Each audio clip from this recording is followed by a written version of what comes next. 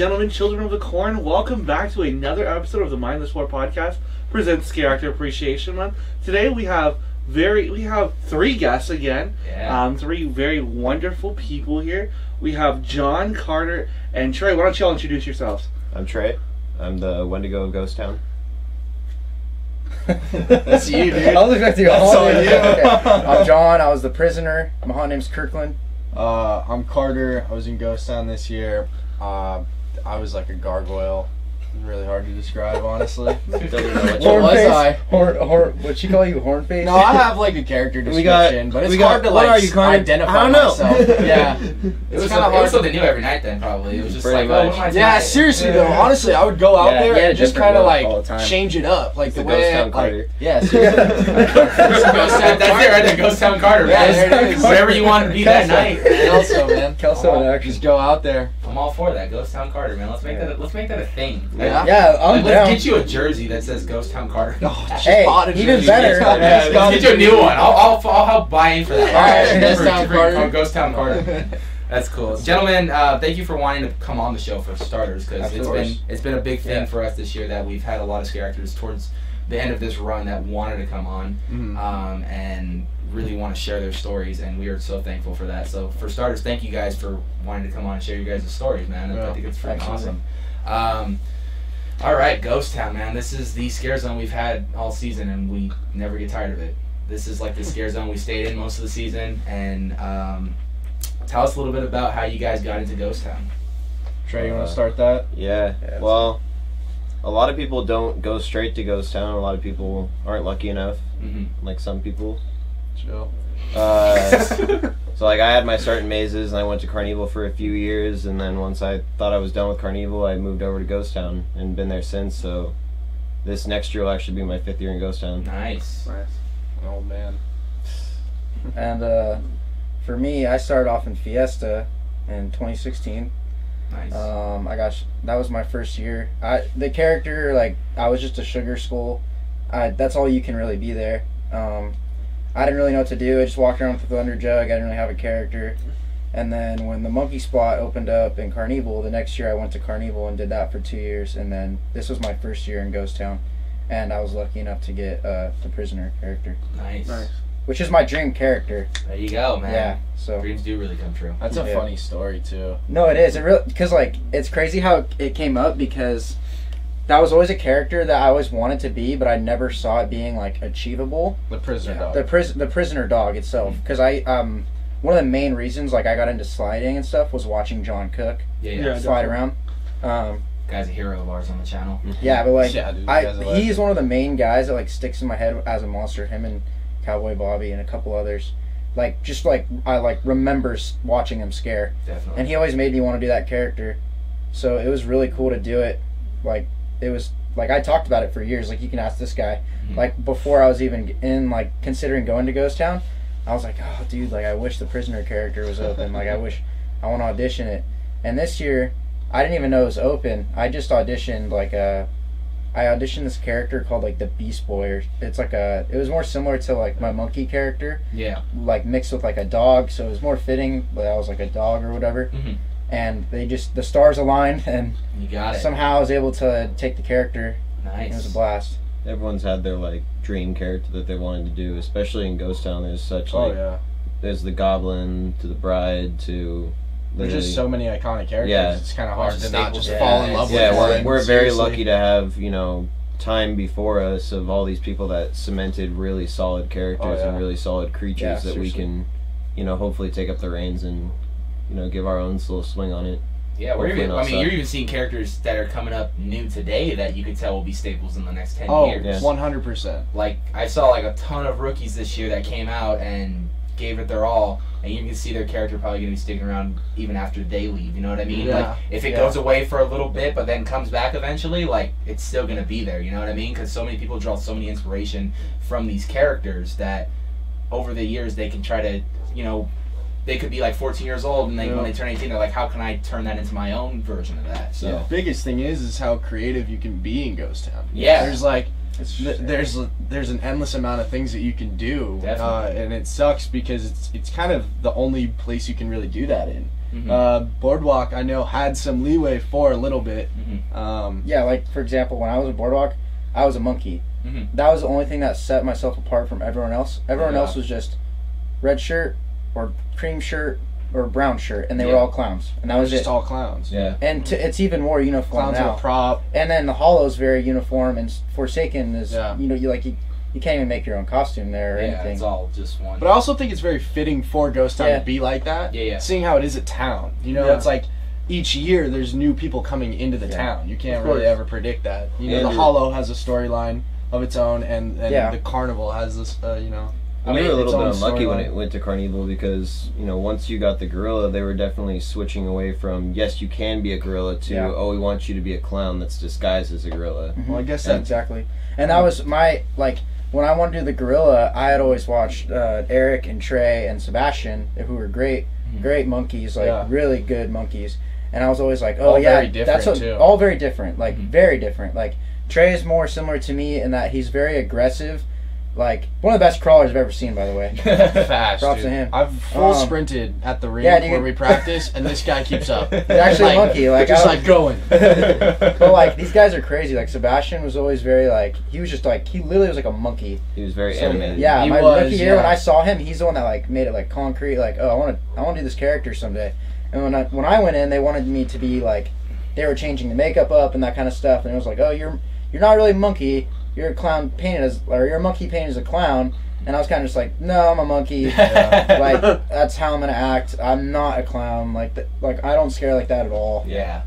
I'll just get in trouble if I'm allowed to talk. That's the truth. Yeah. Just gonna go. And that's what I like about Ghost Town too. Is I'm not even part of the event, and I'm already coming up with characters if I wanted to go and audition too. Mm-hmm. Oh yeah. You know what I mean? I've been writing stuff down. Keep them a secret. Just keeping them a secret. That's the thing, though. Seriously, keep them a secret is so big because there's countless amount of times where you'll bring something up and people will be like, "Oh, that's cool," and then a couple weeks later they'll be like, "I had this idea and it's very similar to yours." Yeah. This kid got straight up copied. This kid, there's just I'm not even gonna say names or anything, but this guy straight up was he was I'm gonna audition this, and the kid literally came back the next week and was well, I'm auditioning this, and he was just yeah, okay. Yeah. I was all right, dude.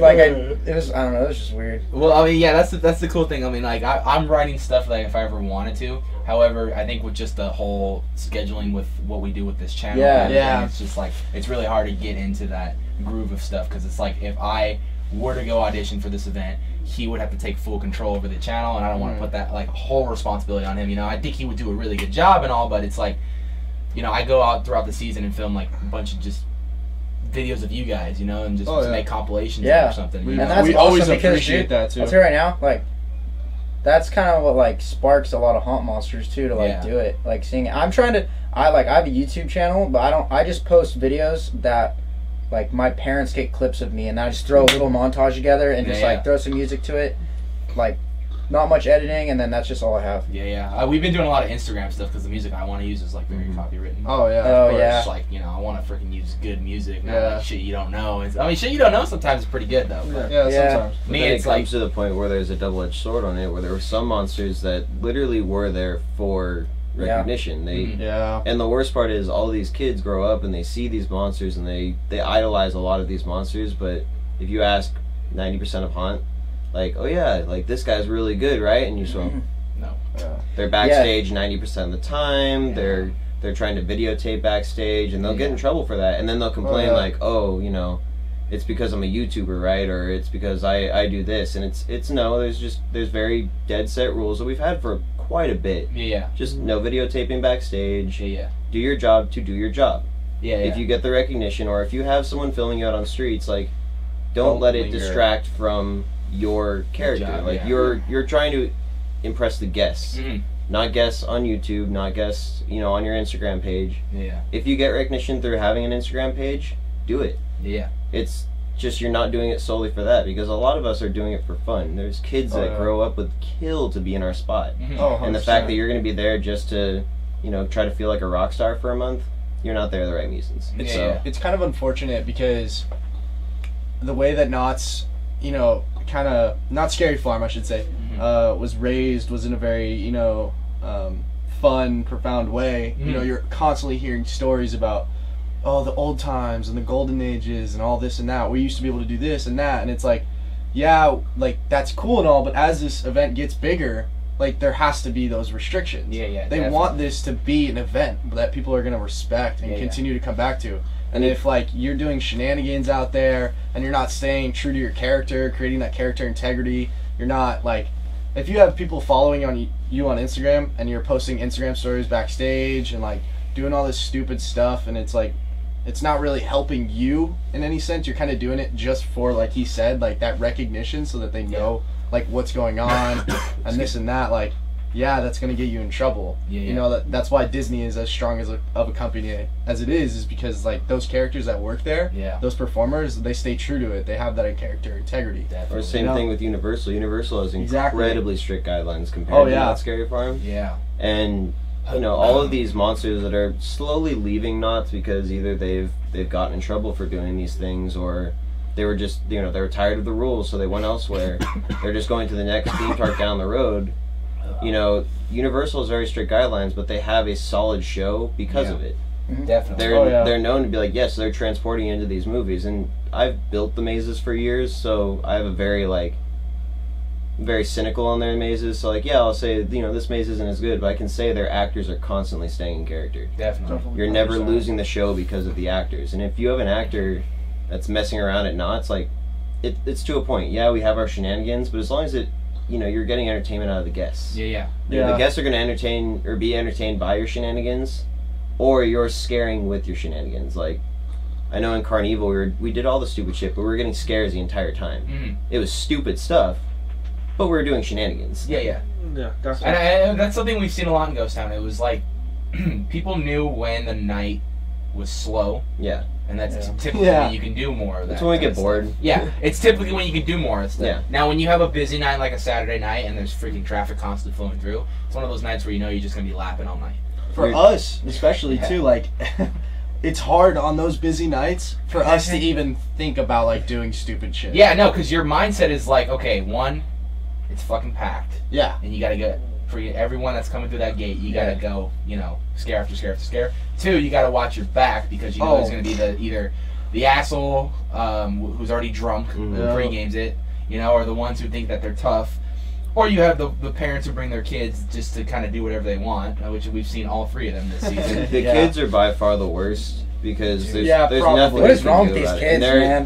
These kids are bad. Like the conversations you hear out on the streets, these like 14-year-old girls. Like, 13-year-old coming like, what the fuck? Well, like, hey, daddy, that choke me, like aggressive, like gross. It's like I wore contacts for like a night, and they're like, look at me like that when you. You know, and you're like 13. It's like drinking in sweat, like just trying to. And we're more uncomfortable than these guests are. We're like, what are you doing? I've heard some stuff from my favorite is like, oh, you know he's hot under that, or like you're like, what are you talking about? I know, right? What fantasies are you living over here on I'm TikTok? wearing a black and white striped prisoner suit. And I have a face of a dog on. My face has horns. I can have one under here. You want me to take it off? It's just fucking black makeup everywhere. Everywhere. All over the place. Coal mining. So bad. Except for Decade. Like with Decade, it's kind of different. This kid gets like love, man. All the girls love this guy. Well, we were in Bishop. My gotta love in Bishop just for the wrong people. I know. We were in Bishop. Like we did a show in Bishop, California, which is kind of weird. I don't know if you know where that is. Bishop, California. It's pretty far. Oh, it's a good 5 hours. It's like 5 hours. It's Hickville. We got some stories. It's like the base of the mountain for like Mammoth, pretty much. It's up there. Should I start off with the bag of knives story? Oh. I haven't even introduced myself. That's true. That is true. We went in straight into like we're like hitting stories. I don't even introduce myself. We have so many stories, the three of us. Though. Go ahead and introduce yourself, and then we'll go back to bag of knives. So what was it? It was just like name and like stuff like that. All right. I'm Carter. You know, this is my 3rd year working haunt. Stop. I'm sorry. I forgot you didn't even introduce himself. That's right. It went straight. We just went straight into it. And then if you catch me laughing, I laugh at everything. I can't control it. Us two sitting This next guy, to each no, other. it's this guy, dude. This guy just makes me laugh. I'm not He doing says some anything. stupid shit. I'll just start laughing. Shut up. Hilarious. All right. Keep her- Here we go. So it's my 3rd year working haunt. My first year, I auditioned for Streets. I just said I'm open for a Streets position, and I ended up just getting mazed. And I honestly enjoyed it. It was a great experience. I was in Pumpkin Eater. I was Peter, and the first weekend in that maze, they put me in the very last room. In the first, dude. Oh, that Dude, you want to talk about the fucking oven? It's an The oven. thing that moves? You didn't have to build it. No, I didn't, but I had to That's right, you sit have in to there. build that, Luckily, I will say I was very privileged. We have Cast A, Cast B sets where you're on an hour on, hour off set. Mm-hmm. Oh, that's so easy. So, but I'm in there, and They originally, needed it the most. I know, seriously. Go on. what happened? I don't know. Originally, I'm in there, and I was Cast B, and I'm in this kilt with this leather chest piece and this full head leather mask. Nice. And I'm in there, and there's a heat lamp. Oh, nice. There's a heat lamp Even and a better. vibrating floor. And I'm in there, and I'm like, dude, I can't do this. My legs are going numb. I'm sweating my ass off. That's I couldn't do it. So I was like, I went up to Cassie. I'm like, yo, is there any other room I can be in? Like, I'm fucking dying, dude. And he's like, yeah, dude, just roam. He's roam. like, the maze is about you, so just the maze is yours. And I was like, oh, okay, cool. I would So chill I'm up that swinging pumpkin and just nail Oh, people all night. You can cut that, right? They're not gonna hear this. But anyways, no, I went all over through that maze and I had a blast. And then I met this kid because there's a break room that we would go to, and it was the same break room he would go to, and so we met and we became friends. And he wanted me to come to Boardwalk the next year. And I was like, fuck yeah, I'll go to Boardwalk. Like that'll be fun. I was kind of back and forth on whether or not I wanted to audition a clown or I wanted to also audition a monkey. The thing about me though is I'm tall and lengthy, and this kid's kind of a monkey. So, no, but you guys both are. You guys have the same build, so it's good that you guys are monkey. It's weird if I'm a monkey. We're just not sticks. Me and Sammy. We're like a spider monkey, and we're like... Yeah, I'm a spider monkey. Me and Sammy are gonna audition the giraffe character next year. Yes, no, that's the me. giraffe. Dude. I'm the giraffe. That's I have a crazy, long man. neck.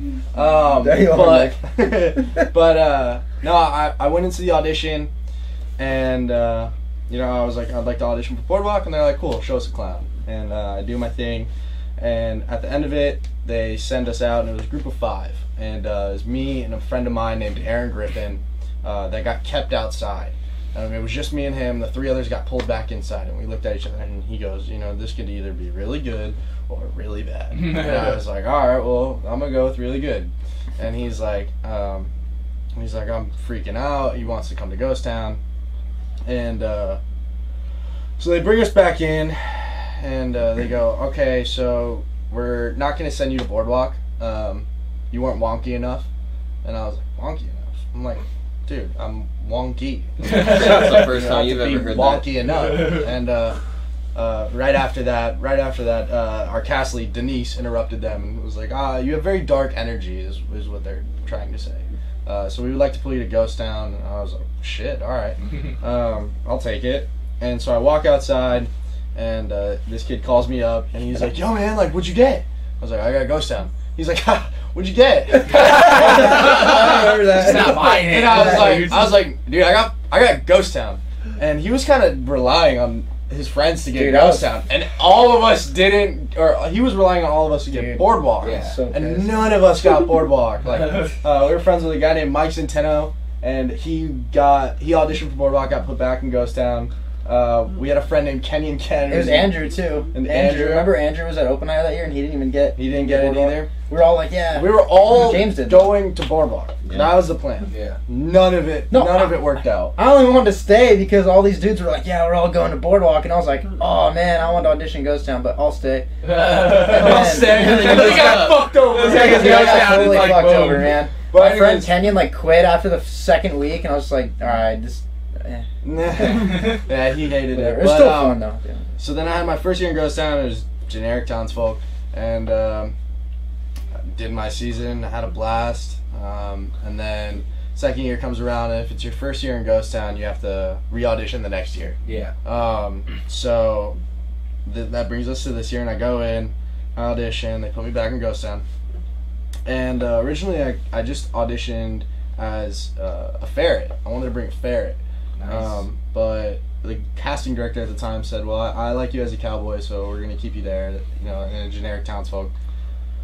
So I was like, all right, whatever. I'll make the ferret my own. Like, I can create like my own mask and my own costume, and I'll do that. And I was planning on that. I got a life cast done by James Contreras, great guy. Makes great masks. So I was gonna get in there. What's that? You're just plugging. Hey, he's talented as hell, dude. Yeah, this guy's nice. So yeah. Anyways, I was gonna get a mask, and then a couple weeks after audition goes by, I get a phone call from Knots, and they're like, hey, just curious if you're available to come work the announcement event. I was like, dude, I only worked 1 year streets, 1 year maze. Like, why the hell am I getting a call for the announcement event? Yeah. So I'm like, fuck it, I'll do it. So I'll do the announcement event, and then he gets a call, and he gets the announcement event. So we both go into it, and we go into the announcement event. This is a total shit show. We go in, and it's 3 days of rehearsals, and then the full 8 hour of the announcement event. And we didn't know what makeup we were going to be in because everyone there's in makeup. And he auditioned the prisoner dog. We go in, and they give him his costume. But he made his own, so he wore his own. And they put him in 2D. He had a makeup time before me. And they put him in 2D. He's supposed to be a dog. So I'd like my dog gloves. Gloves and everything, but it's whatever. It's like one of those. No, yeah, I was just fortunate to be there, so I didn't really care. It was just one of those funny. It was funny because he was like, dude, I don't know what I'm supposed to do. I just looked like dirty. I just looked like a dirty 2D makeup. So I was just like, what the fuck, man? It's just me, dude. Like, I'm just John right now. Like, I'm not. Ghost Town John. John. Yeah, dude, the Ghost Town John. The Ghost Town John. So then I end up going into makeup, and they put the prosthetic on me, and it's the prosthetic I wore this year. Yeah. And throughout the night, there's a manager caller, Pasta. Yeah. One of our managers was there, and she was like, man, I really like you in that piece. I was like, oh, I wish I was in makeup. And she was like, you're not in makeup? And I was like, no, I'm not. And she was like, well, that's unfortunate. And I was like, but I know someone who'd be willing to switch. And so I got in contact with him, and we swapped makeup times. Yeah. So he took my mask spot, and I took his makeup time, and then they put me into that prosthetic, which I had no idea what to do with it. I was just very grateful to be put in makeup. Throughout the season, I learned what I wanted to be and what I'm going to become. So I'm super stoked for that. But originally, I was like, dude, what is this piece even called? Like, what? It was like character name. Like, what do I call this thing? And so I asked, and it's called Fuego. So I'm like, all right, dude, this thing's got to be like a gargoyle of some sort. It's got horns. It looks all weird. It's got a weird lip. Yeah. Oh, dude, that was bad. No, they painted me literally blackface with flames. Nice. Dude, it was like red and yellow. It was tight. It looked awesome. With the neck I think it was the best look. But no, yeah, I really didn't know what to do with it. So originally I said like Sarah Marshall. When she came into town, she possessed me to be one of her, kind of, I guess, like demon dogs is what I wanted it to be. Nice. Just to be like very beastie. I didn't want to be a human. I'll talk too much shit. I'll get I wanted to, dude. I wanted to be like an animal, so I knew that I couldn't talk. And so then I just kind of created it my own. And each night, like you said, I just kind of went out doing different things. And see the prisoner cactus next year. Yeah, Ghost Town Tumbleweed, Ghost Town Screaming Goat. Yeah. We can go on for days about this. Ghost Town Mountain Goat. Ghost Town Tombstone. I got The Tombstone would be lit. Tombstone. Yeah. You would just stand there and fall over face first. Yep. I have like 2 characters that I've like written down that I've like for a couple of my friends. Like, I got characters I can give out, that I just thought. Yeah, you kind of just come up with. I was like literally driving, and I thought of the character. I was like, that'd be a pretty cool character. I'd love to see that. And then I started writing it down, and then I got really into like the story of it. I was telling this guy, he's like, that's really cool. That's tight. And then like we came up with one last night that we were like, this is, and we got really into detail on that one. Oh, yeah. And it was like, if I ever wanted to audition one of the 2 characters, like I could. But Yeah. Or if I wanted to give them out to someone who would audition, I could just go be like, there's my fucking Frankenstein monster right there. It's beautiful. I mean, dude, if you wanted to do Ghost Town, that's your dream zone. Show up to Open Hire. You never know. There was like 40 people from Open this Hire year was a hit for Ghost Town for sure. There was like a bunch of people that had never worked on. I think we had like a record of rookies this year. Yeah, that's what I've been hearing all season, man. Like, it was so like many, like half not many from other street zones either. There was really only like a lot 12. of Open Hire. A lot of people were afraid to audition for Ghost Town, just because one, there's an expectation when it comes to going to Ghost Town. Like it took me forever to be like, okay, I'm ready to audition. Yeah. And two, it's just like, Haunt is like a big high school. Everyone has rumors. Everyone, tight. makes these little cliques that they think exist that don't really. Oh yeah, the cliques. And people are like, oh yeah, I hear the people in Ghost Town are mean. Honestly, I've been into, and I've worked with a bunch of people from every single zone. Ghost Town's family. Ghost Town's probably the nicest zone I've ever been in. 100%. Starting my own clique when I get into it. We're gonna be called the Nobodies. Yeah, like legit. Like when I was in Fiesta, everyone was super cool, but I was more reserved and quiet. Yeah. When I went to Boardwalk, it was just drama. Like there was just nonstop Ghost drama and for no reason. And I go to Ghost Town and everyone is so cool. Like everyone. Boardwalk's just a big dysfunctional family. Yeah. And it always has been. Like in some years it works out, and like you get just some of the most creative people in it, and then there's other years that it's just crash and burn. Yeah, I noticed this year in Boardwalk, a lot of the new people there were rad, really good. I was happy to see that. But when I was there, it was just not for me. Like, I just had a bad experience there, and I was like, eh. But when I came over to Ghost Town, it was like a breath of fresh air. It was really cool. It was like everyone was always asking, like, how's your night going? Like, everyone was super cool. Like, if there was ever a problem, we all had each other's backs. Definitely. Like, there was a situation where a female talent in our zone got her legs kicked from under her, like completely, and she's one of the characters that's more on the ground, and one of our other characters grabbed me and we had her back. Like this guy was trying to like yell, like she was yelling, like this the girl that was standing up for her, Snooki. She's Cordelia Knott. Yeah. She was like, "You hit our monster." Pie. Yeah. She was like completely standing up for her in a way I've never seen before. Oh yeah. And I was just like, yeah, like everyone cares for each other. It was really cool. That was like a cool experience. The amount of times that all three of us were either pulled to get security or to just protect talent until security came. Yeah. And luckily all of us were beast-like characters, so we pretty much just became like attack dogs and just. We did. The amount of times that I had to like shoulder guests away from some of our female talent or our smaller talent, like, or even us, like, the amount of times that I've been hit, shoved, or like got knives pulled on me before. Don't even say it. Don't even say it, dude. Well, some of us I'm gonna say it before you. Last year I got jumped. No. No. That's not what I'm laughing myself under the bus. I'm laughing about you getting thrown over the fence. Oh, that was this year, right? I forgot about that. Damn. This is right across the right by Spurs. You know what Spurs is? Oh my god, dude. This like burly. Kids, if you think wrestling is fake, dude, again. Here's the thing, dude. I just remember one of the talent came over and they were like, "You see that gas get thrown over the fence?" And I walked up, I'm like, "Dude, that was me." And he's like, "Oh, the guy took off." I'm like, "Oh, cool, sweet, thanks." See you later. Yeah, no, this big like 6'6" guy. I was over by Spurs and I came up and I like to jump really high into my slides. Don't know why. And I jumped up and I hit the ground and I looped around and I hear this guy following me and I'm like, dude, what the fuck's this guy doing? So I like turn around and as I turn, I like put my arms on the fence, and as I turn, this guy just puts his hands under my armpits and just picks me up. And like he didn't push, but I'm tall enough to where like where he picked me up, like he let go, I just went backwards. Damn. Right over the fence, landed right in the aloe. Like, if he would have taken me like 2 feet over, I would have been in a cactus. I was like, what?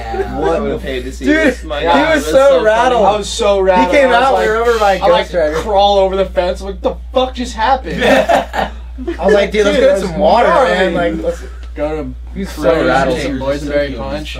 Dropped you, dude. Dude, pick me up. I feel like if that would happen to anyone else, though, they'd have been like, I'm going home. Like, yeah. We just get bothered. We'll go backstage, get a drink of water. Punch a wall, like, you know. We'll go laugh about it. We'll be like, dude, you'll never believe what happened. Or we'll go tell our friends, and either it's like one or two ways that they'll react to it. It's like, one is like, oh, dude, that's fucked up. We gotta go find the guy. Or we'll just laugh at them. Like, or they'll shoot Boba at him. Yeah. Yeah. We had a Boba war backstage. We did have a Boba war. I was sitting backstage just like, because like when I'm on break, just a cup full. They're a lot more social on their breaks. When I go on break, I like to just sit down in my chair and just relax. Yeah. I'm fucking tired, like honestly.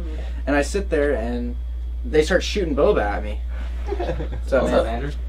And yeah, we were hitting him in like the chest. There's like 16 Boba balls like on his chest, just stuck to him before he was like, stuck wait, to my what costume. Yeah, he'll just go sit in his chair, put on his earbuds, and we were shooting him. Who were we shooting at first? Me. Probably Snooki. We kind of just were like, yo, you want to shoot Boba at John? Like, it was just kind of like one of those things where our chemistry just worked, and we were like, and you're boom. We just shot him, and he was like, what the fuck? And then we got pretty far, and it was like, everyone was watching. Why are we talking like about this? We were shooting Boba like, dude, like 30 40 feet. It was crazy. The backstage shenanigans, like, it's what makes half of the job Yeah, fun. seriously. Yeah, honestly.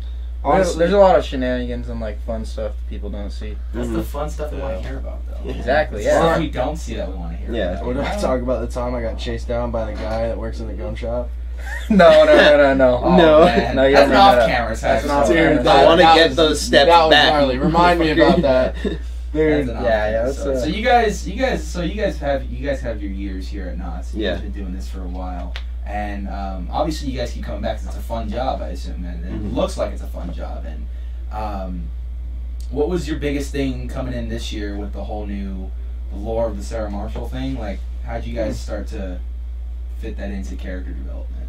I mean, personally, it was my first year, so I had like, I didn't even think about it really. It wasn't even really considered in my character. Yeah. However, when I saw that it was like a whole plan or whatever, because like the announcement event, we were able to see the, like Origins getting announced and everything. Yeah. It was like, whoa, this is really cool. I didn't know it was gonna be a part of Rope Drop until like opening night, and we did it. That is true. I didn't know that. It was like the same thing, and I was like, oh, this is cool. Like, there's more, there's more background now. Like Origins coming out. Like, it was a beautiful maze. Like, it was a good way to kick it off. I'm anxious to see where they go with it, honestly. I am too. But really, character-wise, yeah, like, really, it had nothing to do with my character. Like, you just went out there. I think one of the biggest, one of the hardest things is when they, Sarah Marshall is supposedly in control of all the characters in Ghost Town. Yeah. Right? That's what I possess, right?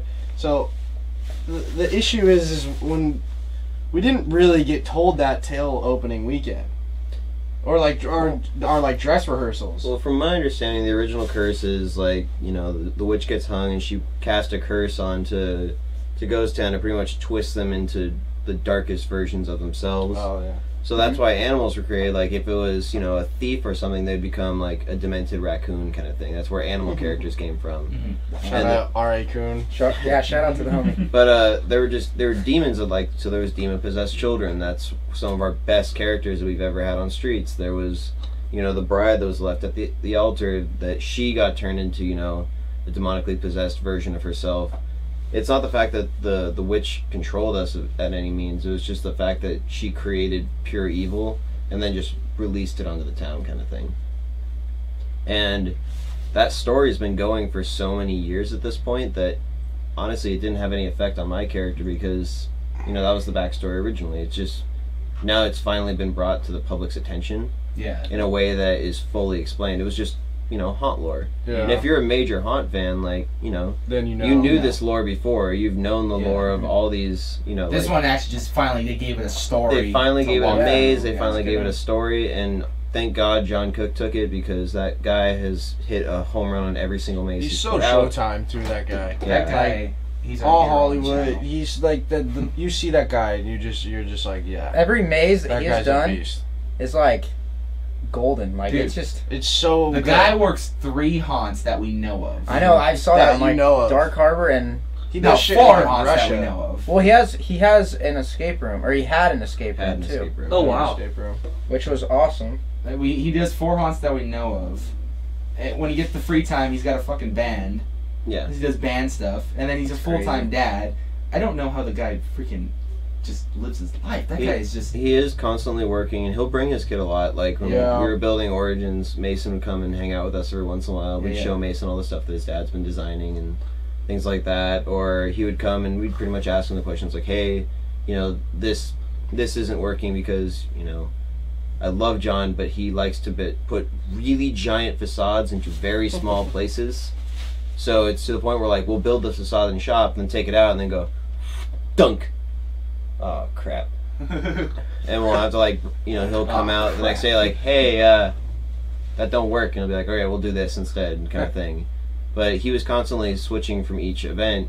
And luckily, from my understanding, he's definitely, like, the design aspect. And then he'll come and make sure that his design is being, like, really put into practice. And then there's certain events that he'll put in more work, get down and dirty, and, like, really, you know, get into the construction aspect. Like, and that used to be Knott's when Knott's was, like, his one thing. Now that Knott's, he's just a designer at this point. He's, you know, they'll buy his design, and then he'll come and make sure that his design is realized. But, you know, he is switching pretty well, and he'll put the work in where he needs to. And luckily, everything that he's touched has turned to gold in the horror world.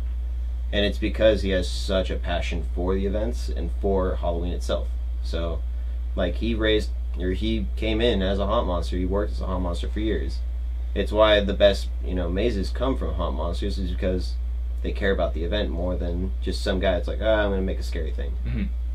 Comes in instead of a suit coming in, you know what I mean? Just taking over the event and everything. Yeah. And someone who friggin' lives and breathes horror. And I was lucky enough to work on Paranormal, which was his first maze. So that was like when he was fresh into designing. Like, it was a really fun experience, and we put our heart and soul into that maze. Like, usually when you're building, you'll switch from venue to venue as they switch. Me and the person that I was building with, that were like the 2 people that were majorly building that maze as far as carpentry goes, and we had more people come in over once in a while, and they would switch in and out. We'd have a rotating crew, but it was me and him for most of it. And we built that from the day 1 of my build to the day before Hunt. We were building that maze. So that's why Paranormal stands up to this day. It's because so much effort was put into making it good. Definitely, yeah. I would love to see what comes next, man, from just the mazes that keep leaving, and it's always just a surprise to see what's going to come next. You know, I know, seriously. You think how they can top the next one, and it's just like, how are they going to top, you know, the next one? Then Origins came, Waxworks came. Shout out to Devil's Den, Devil's Den, man. That was hilarious. But it's just one of those years where every time you come back, how are they going to top that? Yes. And they bring it back, Waxworks, Origins, fucking topped. How can they go from there? You know what I mean? They somehow do every year. And the cool thing is the designers are definitely competing with each other. Like, it was so funny hearing, you know, John talk to me like, hey, has Danny been asking about my maze? Like, yeah. He's like, you told him anything? That's what I like to hear. And then Daniel will come in like, oh, well, you know, we put in so much time into Johnny's maze, and I was just, I'm wondering why we haven't started on the pumpkin houses yet. And he would always do that. So wait, sounds like that. I saw the house you built for Pumpkinator. Oh yeah, that was fun. I had to take it down with Tyler. It's not that hard. People make it sound so bad. No, it's cool. It turned out great. It's just giant. Yeah. It's just awkward. That's cool, man. I mean, we haven't been fortunate enough to have a lot of behind the scenes people on the show, which is something we would love to do too. Like, give them their own month, because not a lot of people realize not only are scare actors noticed, but a lot of people don't notice the people who put these events on. Yes. Which, me and him, we were in theater in high school. We worked behind the scenes. We know what the work goes into to putting on a production. And it also curses you walking through the mazes, because instead of like completely being immersed, diving into the immersion, you're like, you know all the details. Oh, how are they lighting that? Or you'll touch the wall like, this is a nice pull part. Or they made their cave with this. Why didn't we do that? Yeah. You go into more of a behind the scenes kind of look detailing rather than actually enjoying the actual experience that's given to you. That is the same thing with us when we would do shows. It'd be like, well, fuck, we could have made that sound better, or that could have been lit better, or there's always something that mid-production when it's going down where you're like, well, fuck, we could have done that better. And there's a lot of times when you're building you have to like literally take a step back, like, will a normal guest notice this? Yeah. And you want to put on the ultimate show, but it's when a time and money, and we want to get this done so we can put more effort into something else, or because you can't put all of your effort into one single maze. You have to make sure you have an entire park that's a good experience. You don't want one maze to fall flat because it's a weak link. Yeah. So you helped build Origins this year? Yes. So how long did it take process-wise to do it all? Man, I was in there for a while. I think when I was there, I think I was in there for 5 weeks. Mm-hmm. The back was pretty much done, and then I left before it was completely finished. Like the outside facade still had to be finished. Paint was still in there, props were still in there. Like a maze can go from, I think, 5 or 6 weeks, like Waxworks took, to 2 months, like another maze. Like Infected got put up this year in 4 weeks. Well, but it's also an older maze. Yep. So like new mazes definitely take longer because you're building everything from scratch, and it's just you're waiting on one department over the other. Like I'm in carpentry, so we were waiting on these light boxes for a while because we didn't have LED strip tape, and we couldn't put these light boxes in without the lights. So we kept waiting for these lights to arrive, and we were ordering. They just weren't coming in. So we had these like light boxes that were completely done, ready to be painted, and we just couldn't install them for almost like 3 weeks. So it's all about timing too, depending on when stuff comes in. Yeah. And usually Knott's is very good about trying to order our stuff, making sure we're readily stocked. Hitting deadlines and everything. Yeah, and the more that we hit deadlines, the better that the event ends up going, the less that we have to work overtime. Like my first year I was working in carpentry, I was doing 12-hour shifts 5 days a week, starting the first week of August, all the way up to the first day of Haunt. Wow. And then this last year, I was lucky enough to not have to do that. We were doing very minimal overtime comparatively, or like having to do overtime. It was offered a lot. Yeah. And it's like, oh, we can do this 12-hour shift and get this done, but a lot of us have other jobs, or just it burns you out. It's not easy work by any means. Oh yeah, no, definitely. It's putting up those mazes, taking them down. Yeah, we've even seen people. We got the pleasure of. Yeah, I got to learn that this off season. I got to learn all about. We did strike this last year. We didn't build any mazes or anything, but taking it down, you get to see all the hard work and everything, and it's crazy to like look in those mazes when the lights are on and be like, wow, there is so much detail that's like never seen. You never barely seen. Like I went to the bug room and Pumpkin Eater because we were spending a lot of time over there, and it was crazy to just look at the walls and be like all the different like bugs and stuff, and like just everything, like it's the detail, like those big pumpkin seeds that were in there, and I don't know, it was just cool. And even Dark Ride too, like there's stuff I never saw. He got to see more Origins. He was there. You were in Origins like the whole time. I was in Origins the whole time. It took the Origins had to go out fast. Because they put Santa in there. Yeah, so and we put those up too. Me and Danny and Elijah put up the Santa's Workshop. Yeah. And how long did the strike take?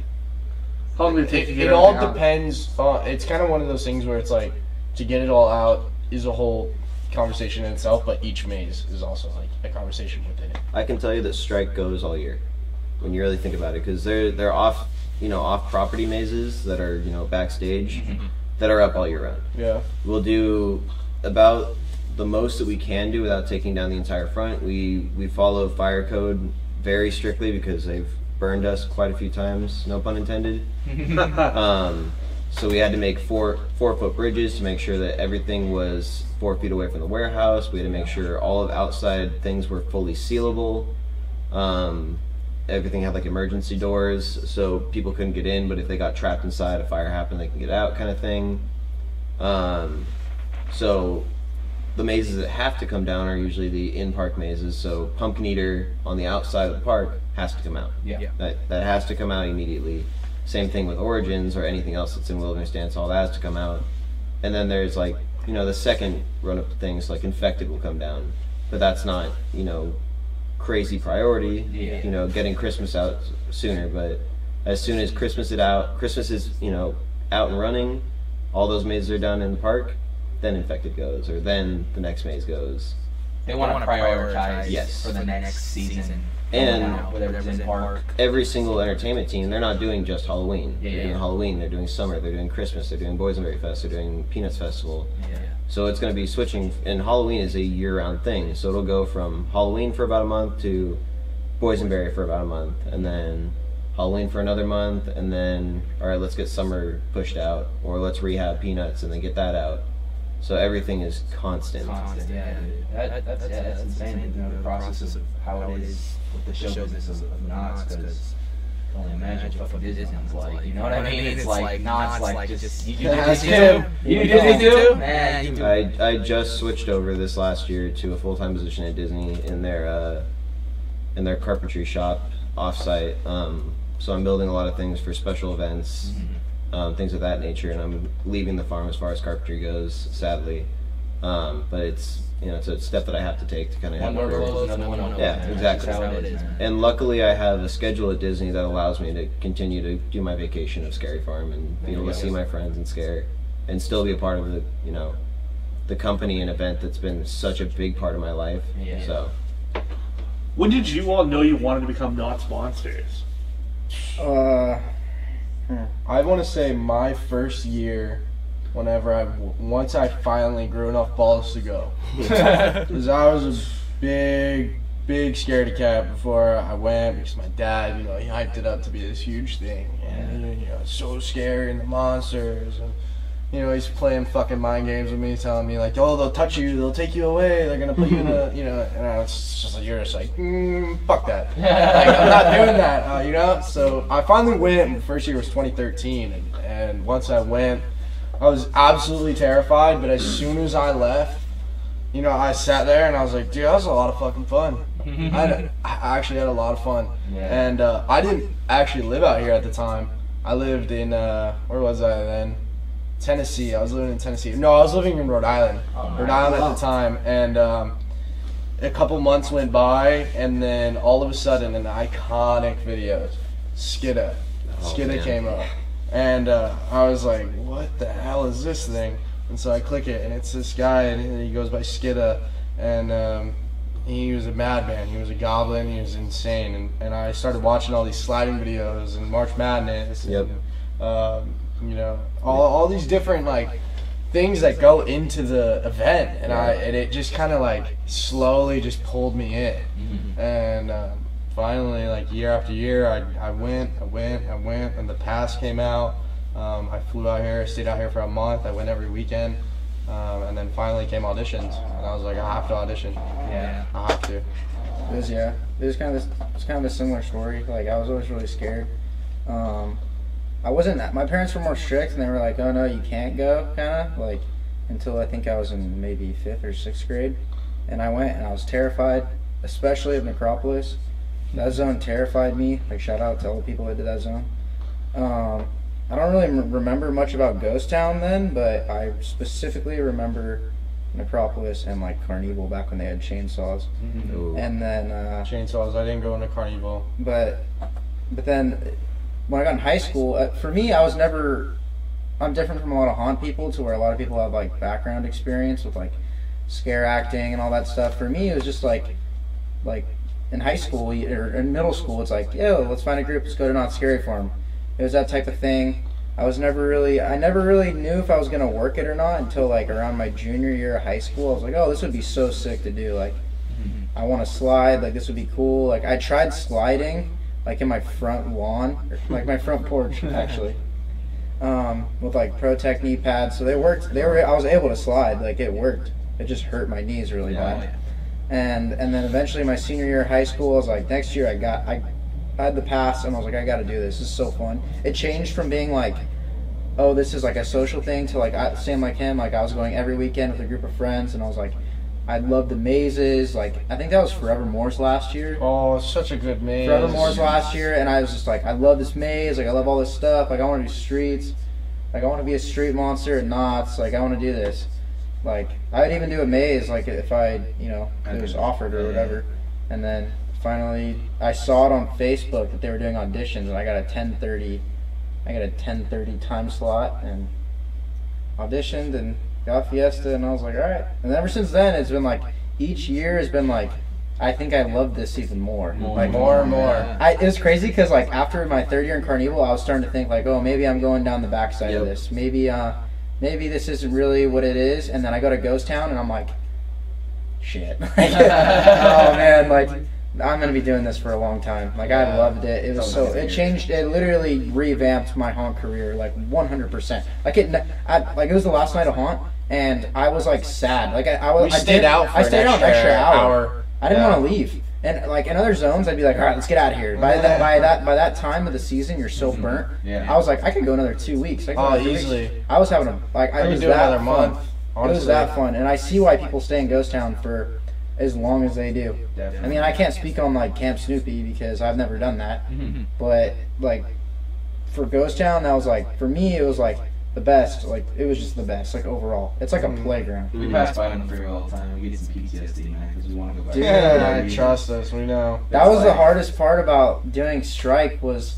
I had to be there the day after haunt ended, and not be able to scare. And it was just like all the Halloween decorations were up, and I was just going around, and you know the little stage that they all stand on. Yeah. So we had to like take that apart and like cart it over backstage, and I was just like, oh, this is just slapping me in the face. Yeah. This is over. Yeah. But we do need our time to rest, especially us. We slide.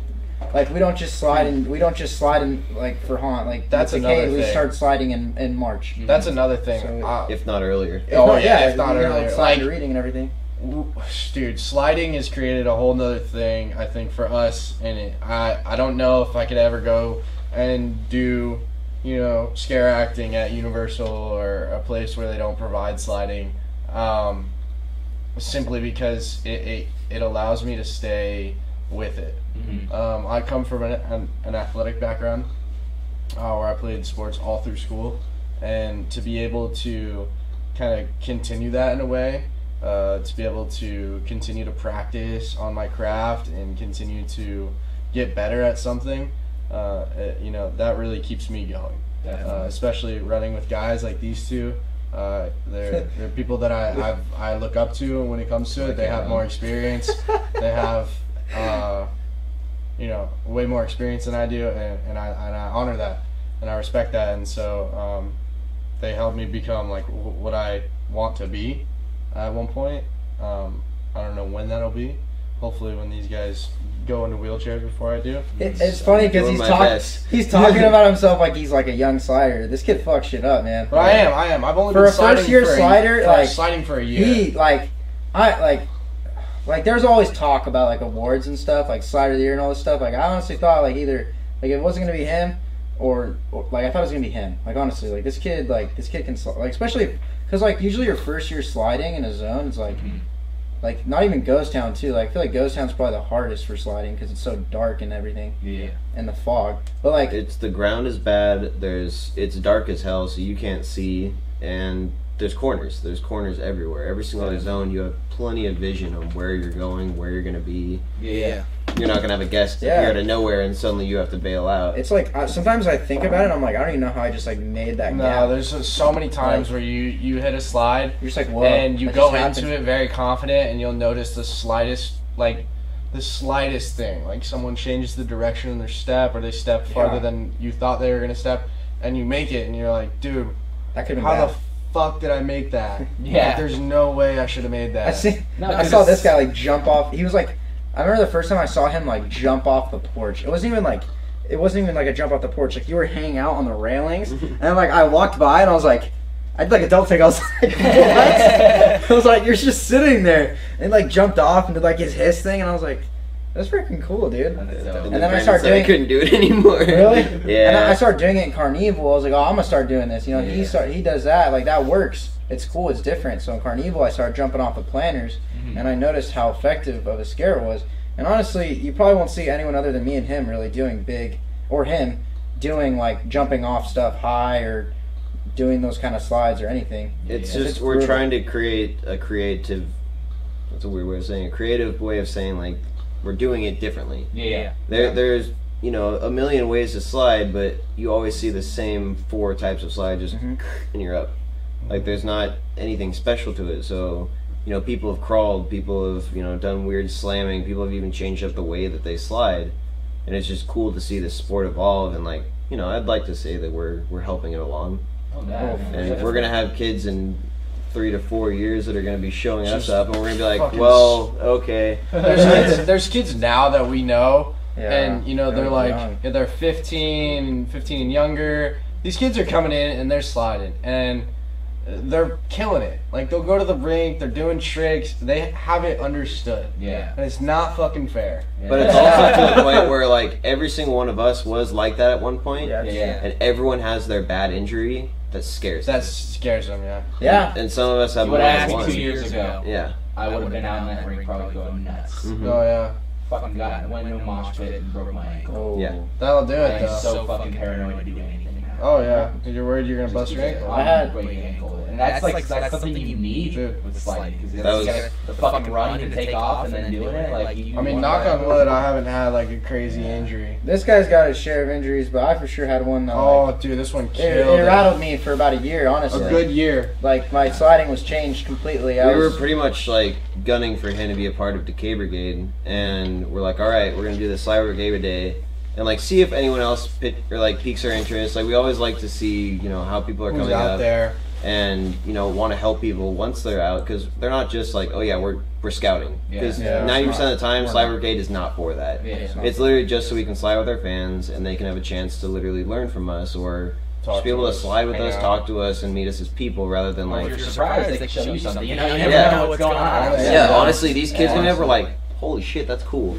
They're doing tricks and setups that we've never seen before. So we were eyeing John, and he was doing distance jumps, and he just fucking face it was just like first slide. I was doing so I showed up, and there was a lot of chatter about people like watching me for Decade and stuff, and I had kind of known, probably shouldn't have known, but I knew.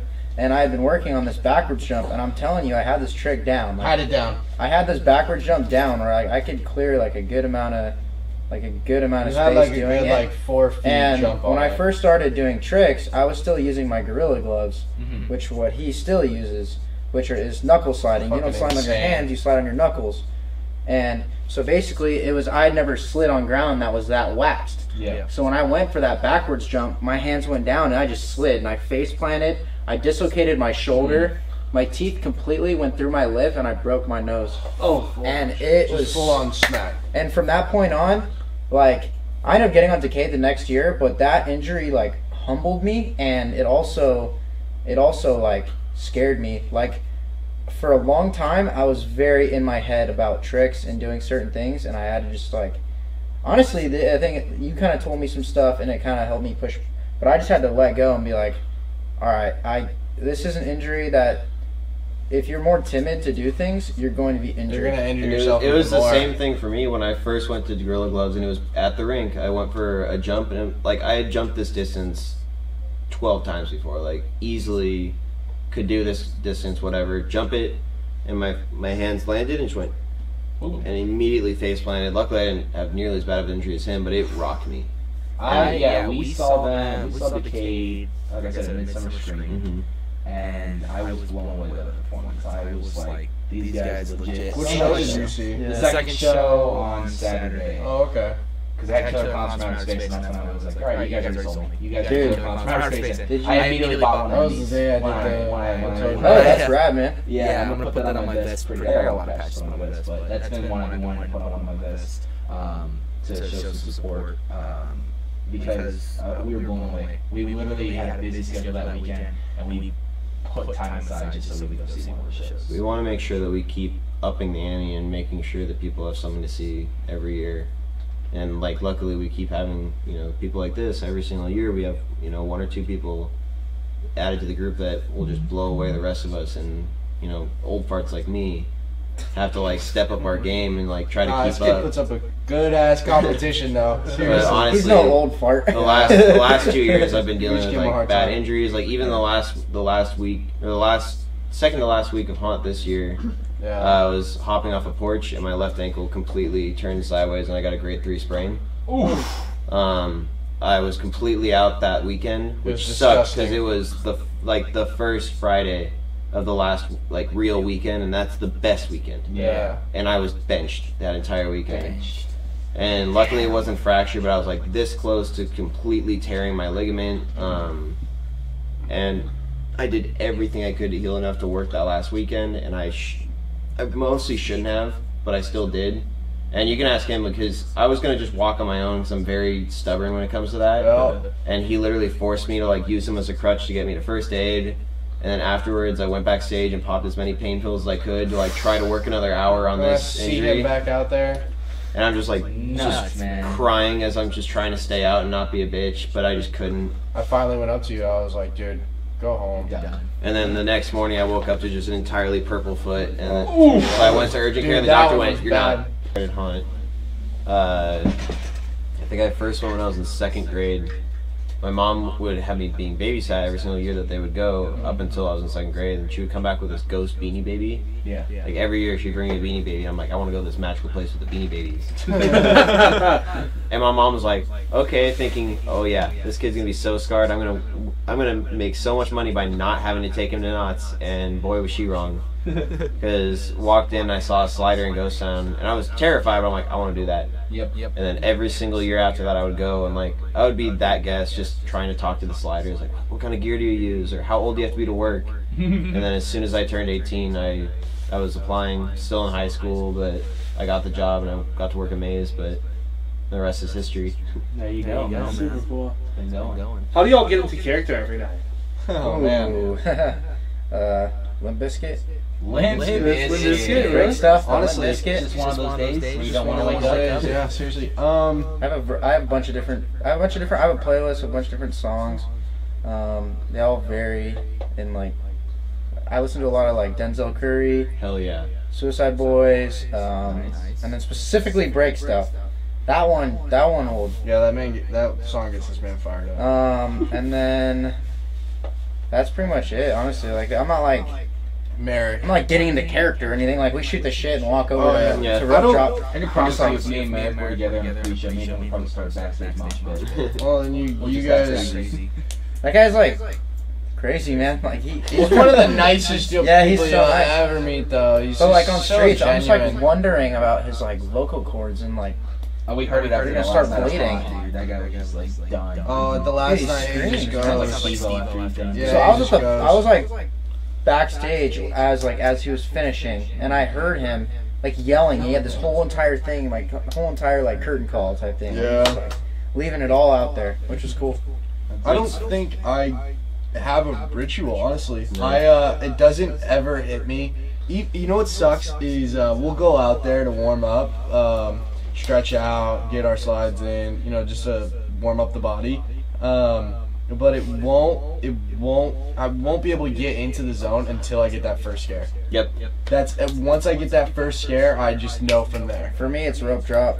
Rope drop. That gets me in the zone immediately because it's like the coolest thing ever. We're lucky enough to all be a part of Rope Drop, so we're walking out, and as you're walking through the fog and you hear the soundtrack going, and as soon as the crowd sees you, they start cheering, and like we definitely feed off that energy. The more energy they give us, the more energy we want to give back.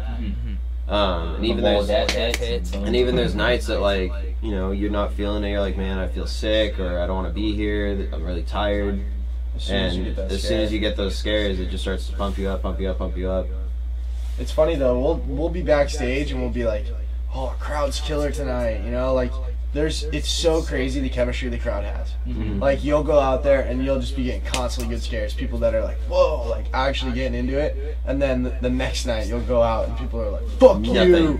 Or like no reaction. That's the worst. And the worst when you put in a lot of energy for a scare. Like if me or him are like jumping off the porch, like 8 feet in the air, landing on ourselves, and like crawling and doing all this cool shit. And you're walking by, guests are like, huh. And you're like, at least give me like a hey or something, like give me some kind of reaction. Like, man, that hurt like a bitch. Seriously. Like, I think that's what me and him always thought. It's like always even if he doesn't scare us, like Woo! Powerful. Keep walking away.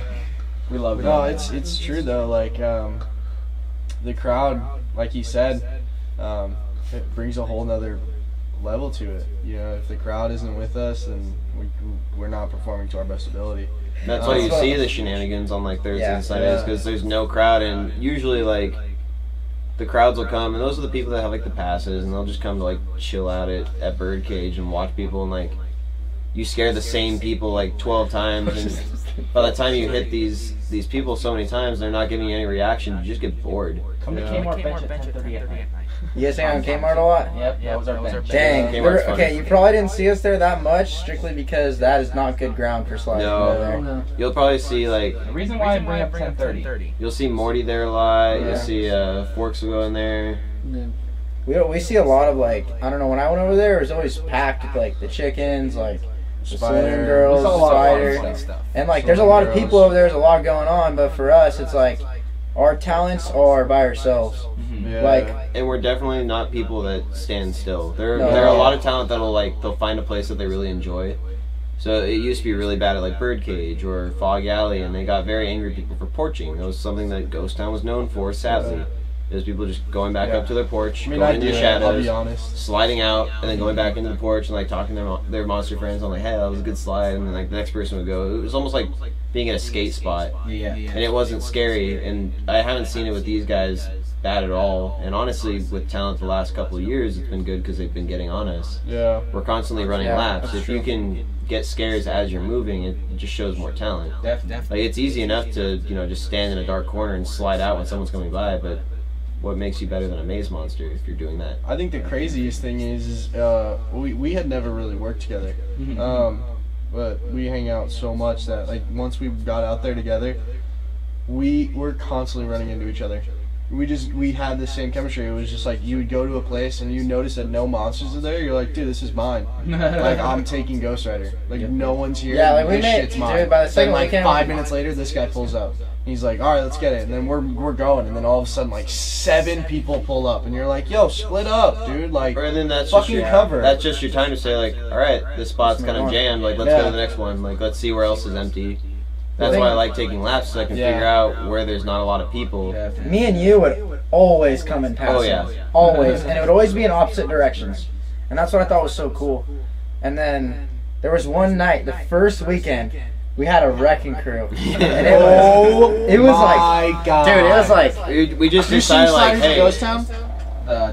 Yeah. Dude, there's like a scene in there where it's like 4 sliders just going at it, just serpentining in between each other. Yeah. Bro, it was me, him, Seth, you know Seth? And Lemus. And then Eric Saunders. Eric Saunders was there for a little bit, but then he kind of straggled away. We just kept like cycling in with each other, and like we had just 4 sliders deep, just like sprinting through our laps, and every single person wanted to be in the front, so we just kept going faster and faster and faster, like, and then we just kept getting like picked off on ourselves, like, tired and going back to get water or something. Yeah. And then we all went and got like a water break. We were like, that was sick. That was insane. Take sprinting with like a grain of salt, because I think people, when they hear sprinting, they honestly think that we're running. Yeah. It's not that. We move so fast that we just kind of have to call it sprinting. Whether it's going from, mobbing up a Ghost Rider, from the entrance to the exit, and we're going into each slide, getting up, going into another slide. Like, we'll get up there so fast. People are like, how the fuck do you get up there so fast? You're like, dude, I don't stop moving. Yeah. It's one of those things where, keep going. It's just, we mob. And that's another thing that keeps us in the zone, is just keeping your feet moving. We just seen that with so many people this year. Like, we hang out in a spot, and 2 minutes later, like be in the same spot, and like, they come around the corner again. Like, was just here. How the fuck you get around that fast? Yeah, just laps. Because we would have little like regimens almost, where I'd be like, all right, let's hit Kmart to whatever. What's the candy store? Candy Street. We'll go Kmart. We'll go from Kmart, Schoolhouse.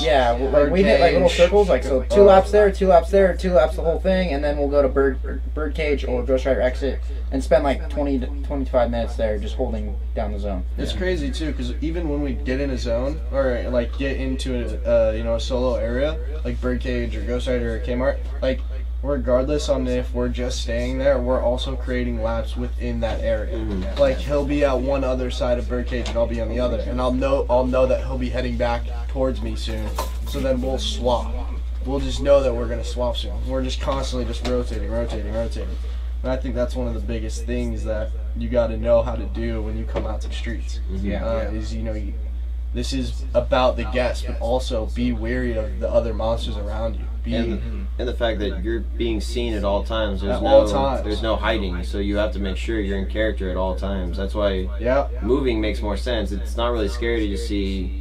Even if you're the scariest looking character, just standing there waiting to do a scare, like it's not scary. You're not a character anymore. You're just a guy waiting to scare. I think that's one of the biggest things I ever learned. I used to work at Disney, and performing there, they preach about how, dude, there's always someone watching. Always. There's too many people here for you to not be looked at.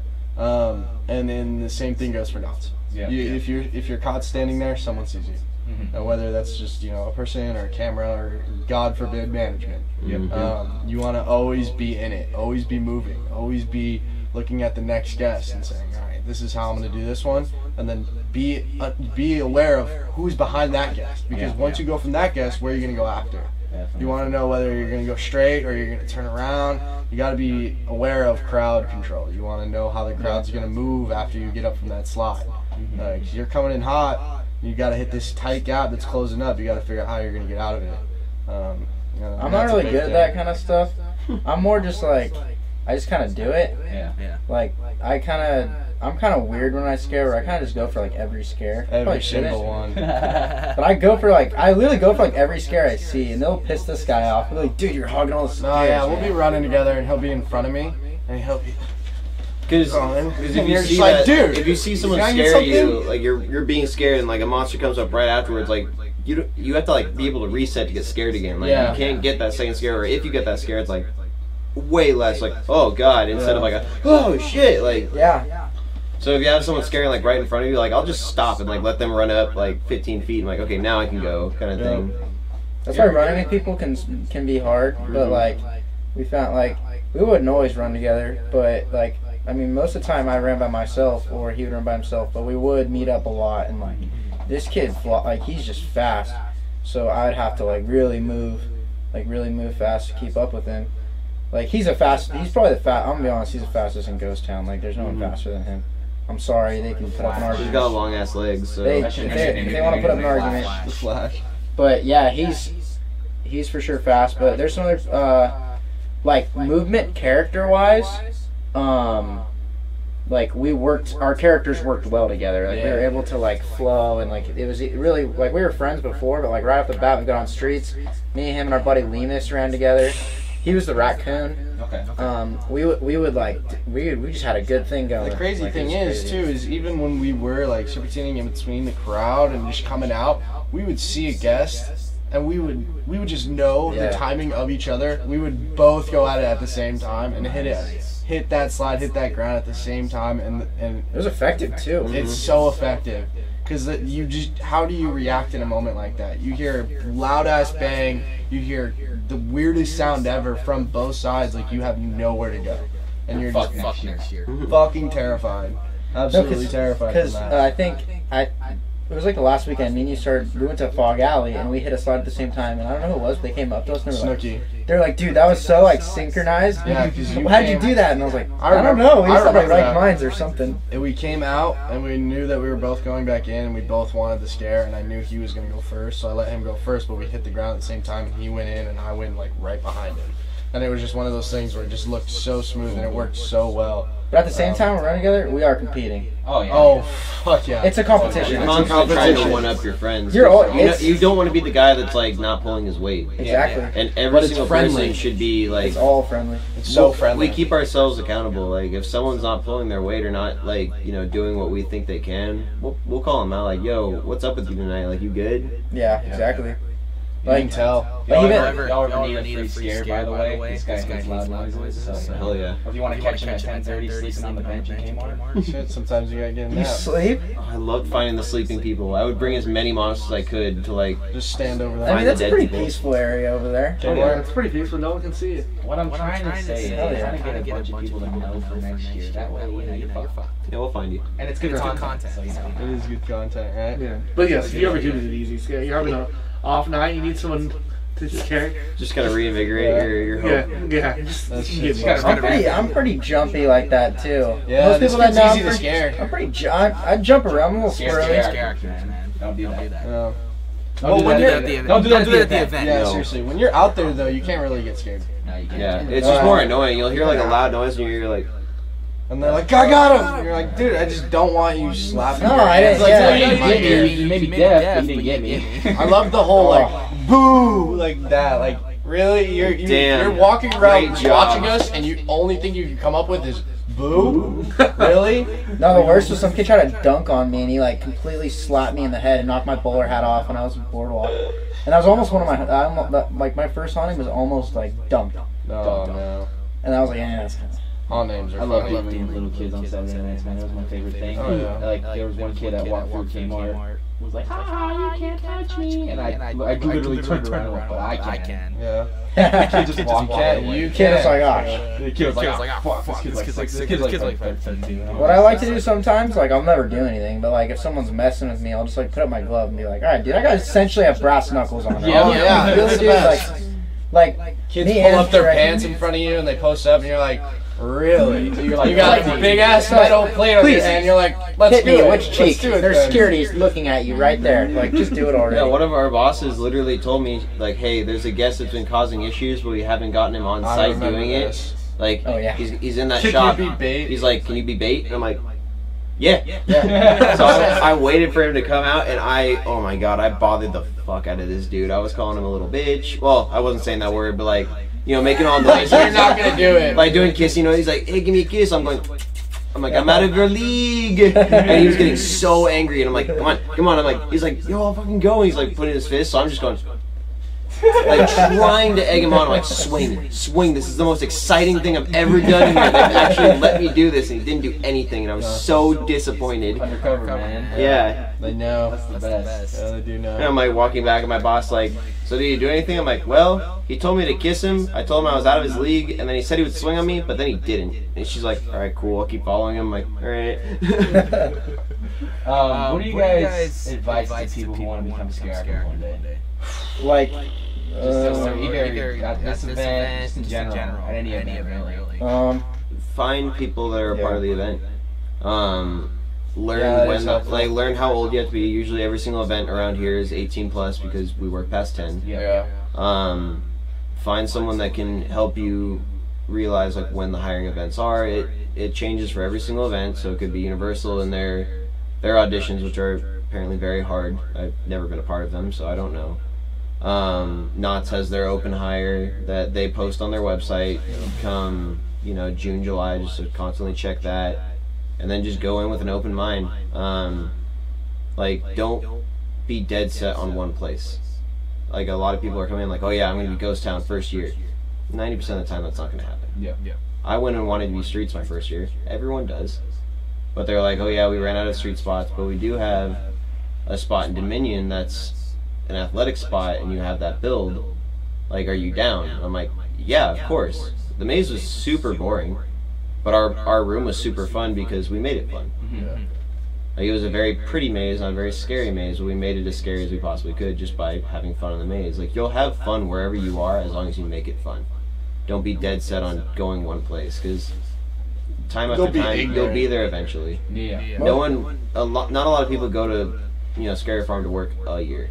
Because it's a bug. You catch it, and like every single year, like, my body hurts. It's my last year. Never doing it again. And then hiring comes around again. You're like, fuck it. Dusting off the pads. Doing it one more year. Yeah. Yeah, like, that's one thing that I think is different than when I first started. Is like my first year at open hire, when I showed up, it was kind of just like everyone was just like, I just want streets. I don't care what it is. Yeah. And like they had they had no ghost town spots, whether it was like maybe one marketing. They had like one ghost town spot and one person got it, and they had a couple Carnival, maybe one or two, and then they had a couple Fiesta, a couple Camp. Now it's like these kids come in and they're just like, yeah, I'm just expecting ghost town or I'm not going to work. And it's like I think you need to understand to appreciate the event. Like, I'm not just like, it's hard for me to say that because I haven't done a maze. I was on streets, but at the same time, there's a lot of people that are on streets now, like not just in Ghost Town, but all over, some in Ghost Town, that don't like appreciate what they have. Oh, like 100%. They don't realize that they're on streets. Yeah. It's like, you don't understand that, like, back in the day, advantage. like for street or for maze talent, they had to do 5 years of maze just to be considered for streets. Yeah. And these people just come their first year and get streets in Ghost Town, and they take it for granted. And like, and the best is when they'll get mazed from streets and they're like, I'm not working. Like, if I'm not working streets, I don't want to work it. Like, that's like an opportunity to get better. Allow yourself to, do the maze. Yeah. Seriously. Like, some of the best monsters that have ever worked in a maze. It's true. Like, here's the thing. I know everyone wants to be on streets, and I know streets are killer. I've worked them, but I've also worked the maze. You gotta understand, people don't come to knots for street zones. Honestly, that's just it. Yes. Like, the general population of the people that come to knots don't come for street zones. And that's just plain and simple. They come for the mazes. If I'm going on YouTube to look up the event, I'm not looking at Street Talent POV. Yeah. I'm looking at maze walkthroughs. Seriously, like, and you're gonna see everyone. Be grateful. If you're in a maze, you're gonna see almost everyone that walks into the park that day. Mm-hmm. Yeah. I think it's pretty cool. I know it's kind of weird, but like, when I worked in a maze, like, it was my first year ever working something like that. It was kind of my first ever thing that I did a performing job for. And like, the amount of like celebrities that walk through that you get to scare, like, that shit's cool. Yeah. Honestly, like, I that shit's remember going cool. home to my mom and being like, tonight I scared, Kat Von D, or tonight I scared Neil Patrick Harris and his boyfriend. His boyfriend cried. I'll never forget 2017. Mac Miller, Ariana Grande came through. I scared Ariana, didn't know it was her. Mac Miller comes up to my face, goes, "Fuck you." No, Mac Miller said, "Fuck you." That was so sick. And like, I got so hyped up about it. On streets, someone's like, "Oh my god, like, this person's here, this person's here, fucking JoJo's here."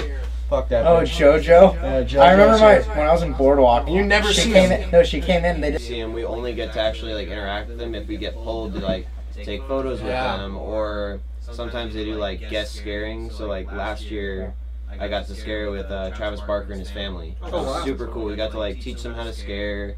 The son was scaring in like brand new white Air Force Ones, while the daughter was scaring in Yeezys. Oh wow! And the entire time, like, I'm just looking at their shoes, going, No. those are like $500 shoes, and they're gonna mess them up. Like, I'm wearing just like literally duct tape with steel toes. Yeah, seriously.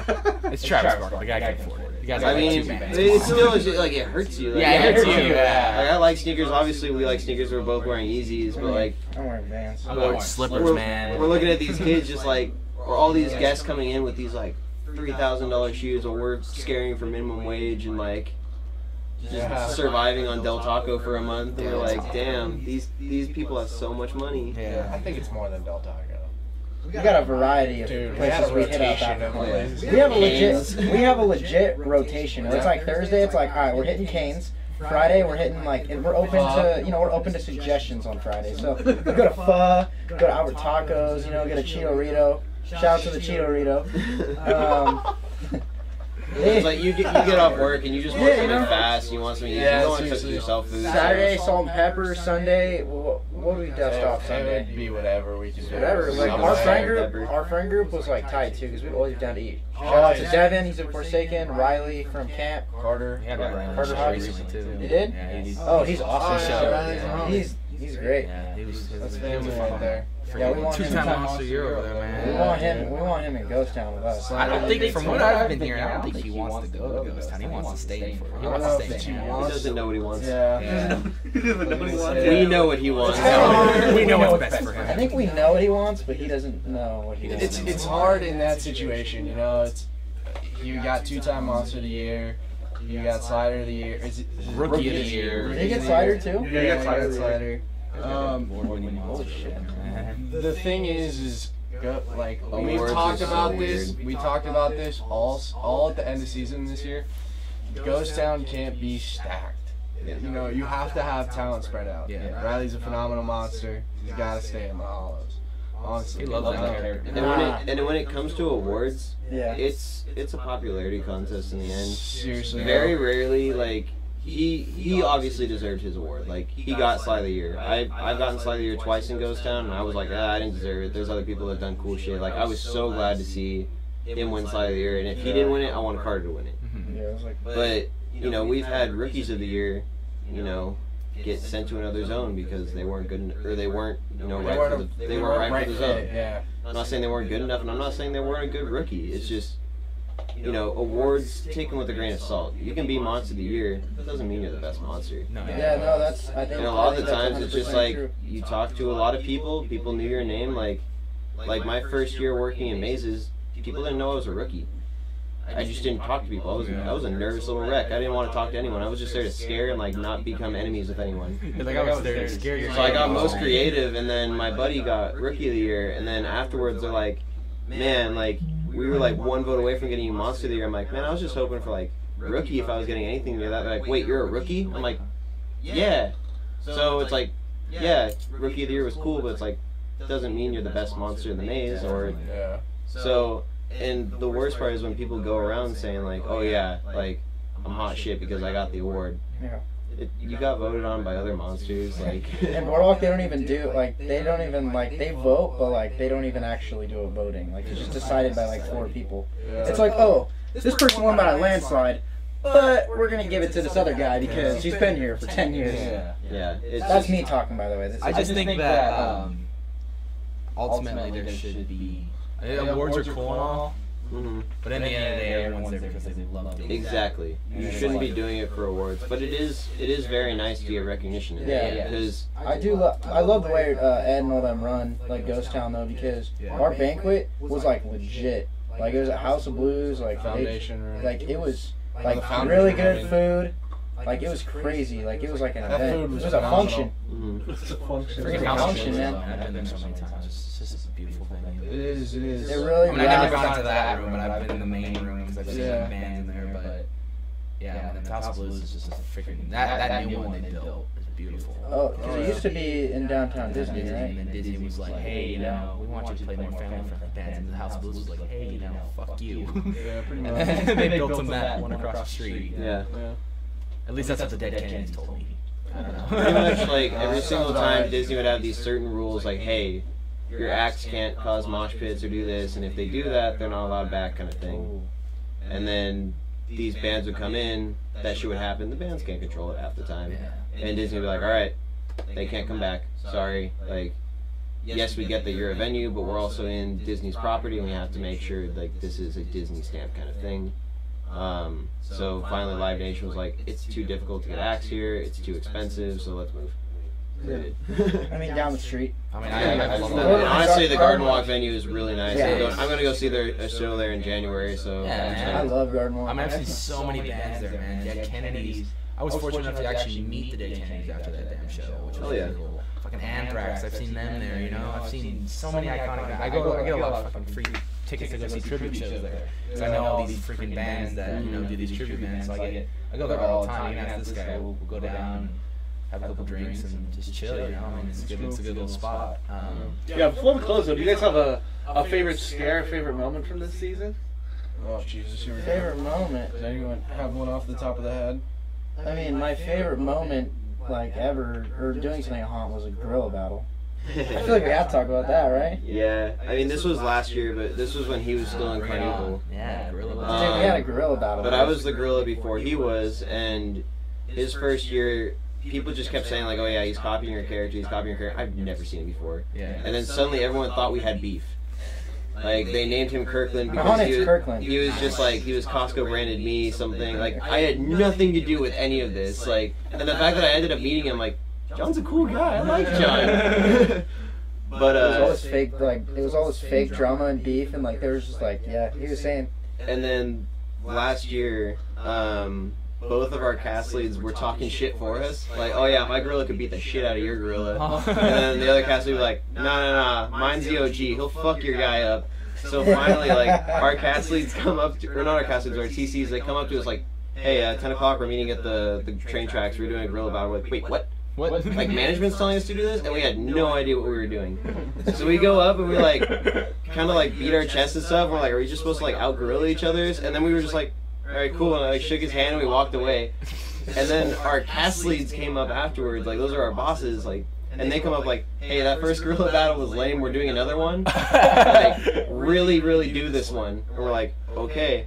And I went after him. Like, I grabbed him. Like, I threw him to the ground. We had like a full battle, and then we're like, okay, now it's done. And then the day after, it was like, what, wasn't it like a Saturday? Yeah. Like, it was actually a busy day. Like, we didn't expect this to be like on the train tracks in between Boardwalk and like all of Ghost Town, all of Carnival. But our cast would go like, all right, one final battle, like choose 2 fighters to go with you. We're like, we're doing what now? So in Ghost Town, we had a black belt who I immediately chose, and then a guy who's like really, really good at MMA, and he's a really talented fighter. I'm like, oh man, my team's gonna mess up his team. Mike Bags, that.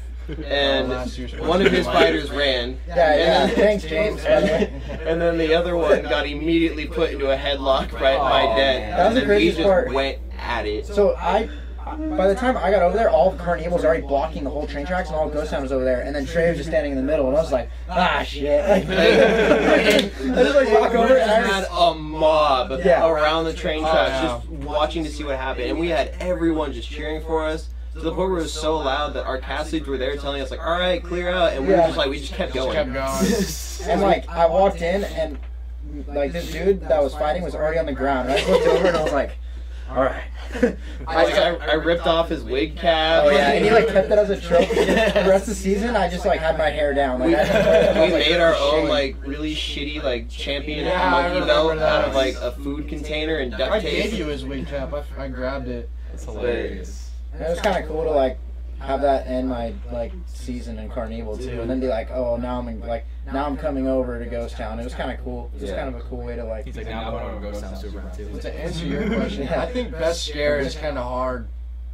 Honestly, just because there's so many of them. Best moments, definitely one for sure was when I was with AJ out at Birdcage. It was late night, probably Sunday or Thursday. And, you know, we were just standing there underneath the porch and we were fucking around.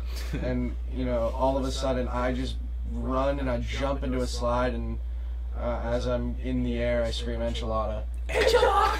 And I hit the ground and I drop this crowd. I may have actually heard that. I may have been there when that happened. Like literally like 8 or 9 people hit the ground. And I just turned around and I went, what the fuck? And AJ was like, this is a thing. This is a thing. AJ, he gets so excited. Dude, AJ's awesome, man. So then he goes out and he's like, bananas! I remember that. And I jump out, I'm like, zebra kids! And we're like, just fucking doing it. So then we were doing that, and then a good scare for sure. I was in Fog Alley. It was right after rope drop. I just went up. I'm lapping back around. I come back up Fog, and I go to the right where the gun game is, and I see this older couple, probably in like their 70s, and I go, fuck it, I'll do it.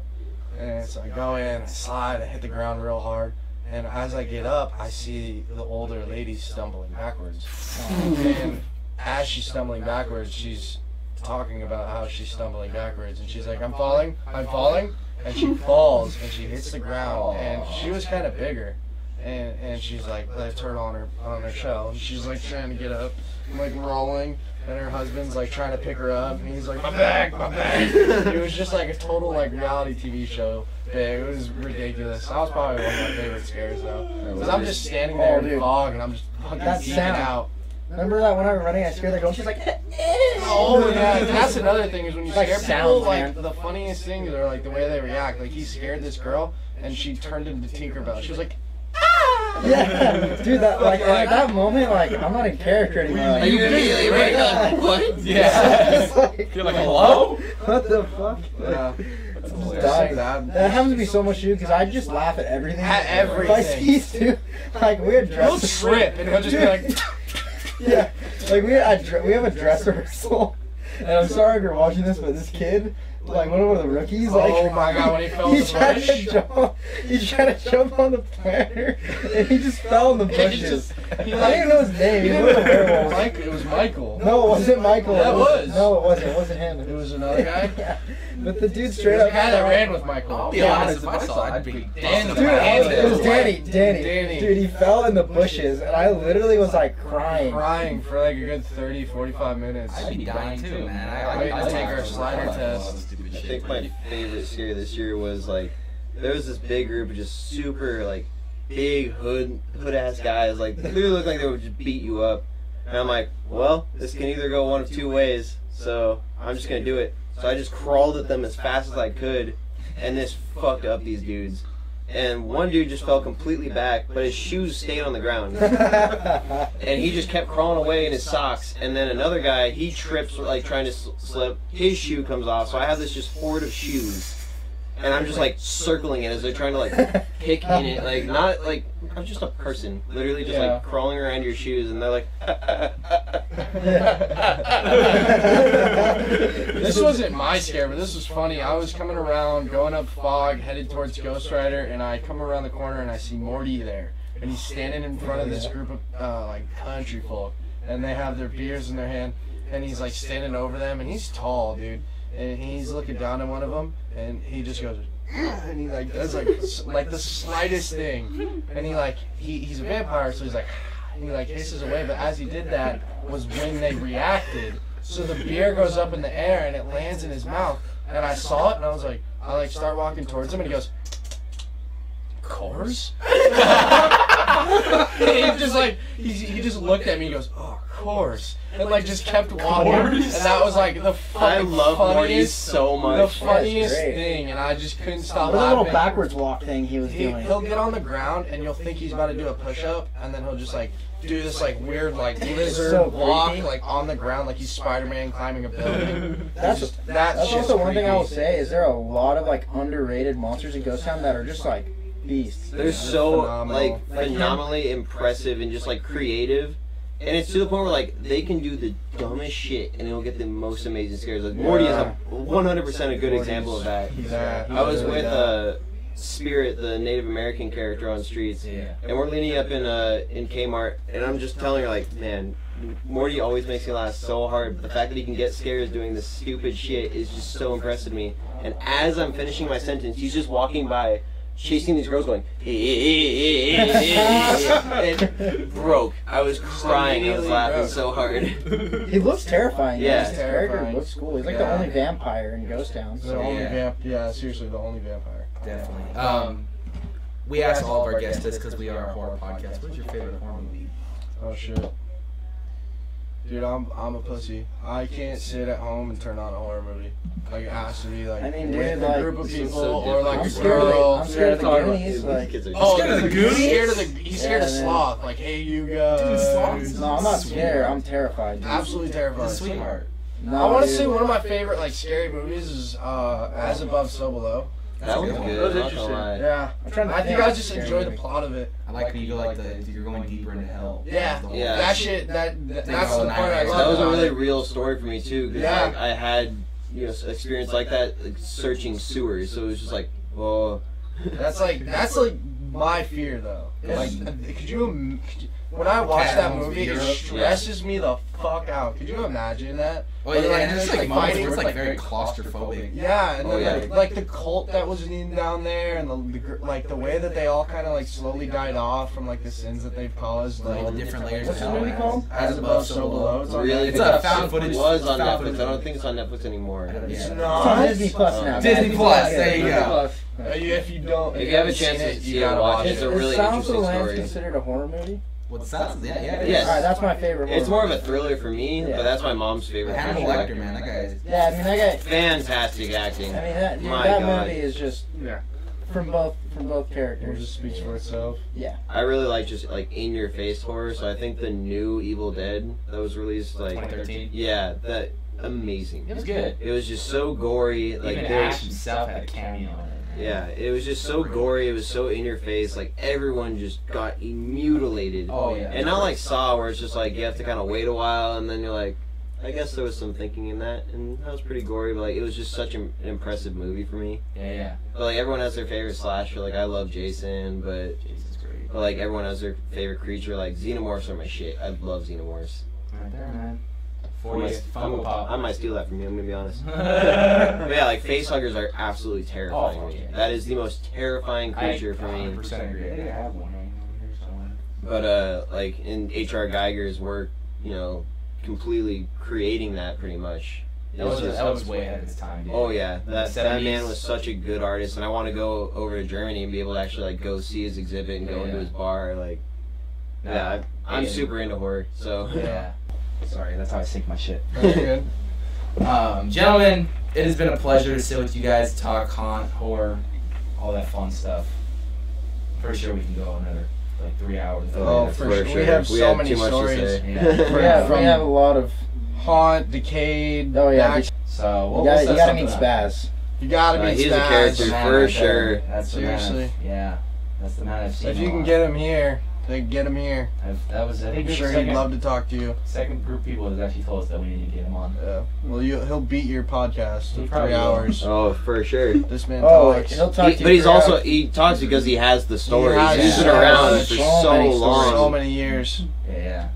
Gentlemen, we can't thank you enough for actually coming on Character Appreciation Month. Oh, absolutely. I think this is the last one we're doing this season. Yeah, probably gonna be our last one. This is the last one we're doing this season. So Oh, you no, guys the are bang. on the last one. Lucky number 21. Thank you so much for having us. Yeah, I thank appreciate you. it. I had a lot of Appreciate fun. At the end of the day, we don't look at you guys as characters. We look at you guys as our heroes. Hell yeah. Because Oh, we go to these events as horror fanatics, wanting to see those nightmares come to life, wanting to see the horror, the scares, and we walk out like every weekend, like how are they gonna step it up? And every weekend we come back, they step it up. You guys step it up. So we thank you for that. This whole experience with Character Appreciation Month has literally been a blessing.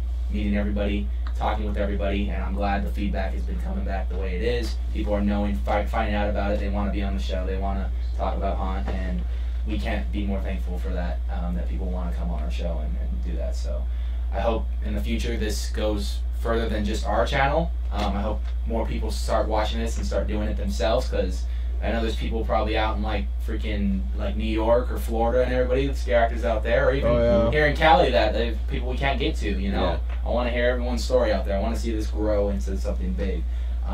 So again, gentlemen, thank you for an amazing season. Thank you for putting on one of the greatest fucking shows in the world.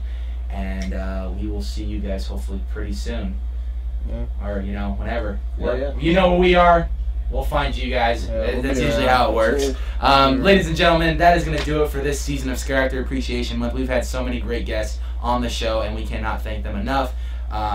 So with that being said, be sure to follow us on social media, at Nights of Horror on Twitter and at The Nights of Horror on Instagram. Gentlemen, do you guys have social medias you'd like to plug in as well, or no? Do you have a Ghost Town thing you want to plug? No. I have my personal Instagram, Scattered Scabs, but I don't post much. Yeah. Instagram is theFoz13.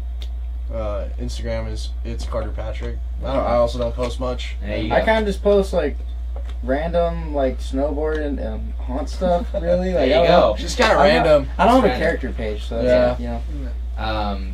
But all these characters, we can't thank them enough, and we can't wait to do this again next year. Might even start as early as the summer to start getting a lot of people in for this, because we've got a lot of people that want to come on. And a lot of people that want to return. So I bet.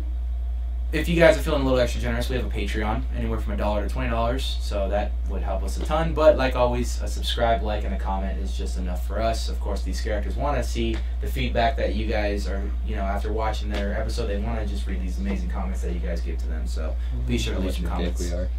Feel free to like message us too. We're always willing to answer questions. Yeah, for real. If you guys have any other questions that we couldn't ask on the show, you guys are interested in becoming characters yourselves or monsters, you know, hit them up. They're probably always welcome to give you guys any preparation you guys need going to the audition. Of course.